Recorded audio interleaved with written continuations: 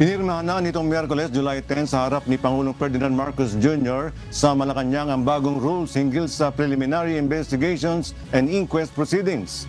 Sa ilalim nito, nailipat na sa Department of Justice o DOJ ang tungkulin ng pagsasagawa ng preliminary investigation at inquest proceedings ng isang reklamo na dati ay trabaho ng hudikatura o mga korte.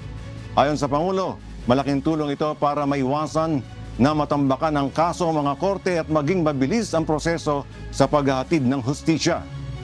Tiniyak ng Department of Justice na sa pamamagitan ng bagong panuntunan, wala nang makakasuhan o maaresto sa bansa kapag wala namang sapat na ebidensya.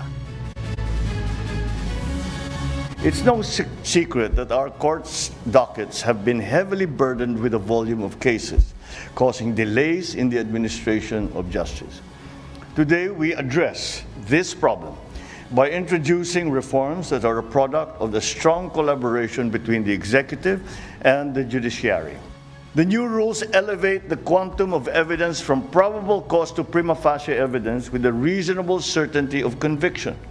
This means that only strong cases are brought to trial, reducing frivolous suits and malicious prosecution that clog our courts.